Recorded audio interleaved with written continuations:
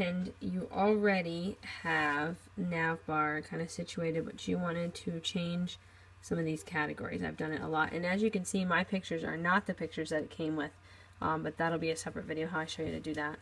So scroll all the way down. You can go to levels.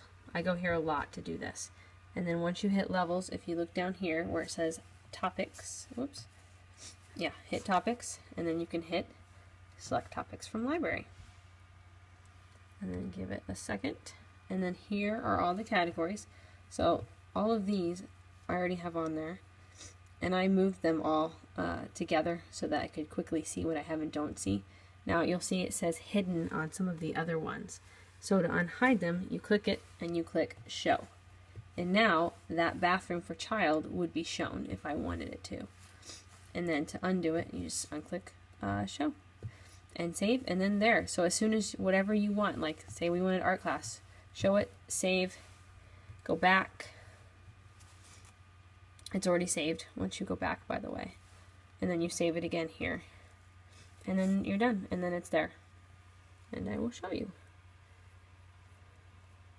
Art class. We've added art class. And that is how you add categories to your nav bar.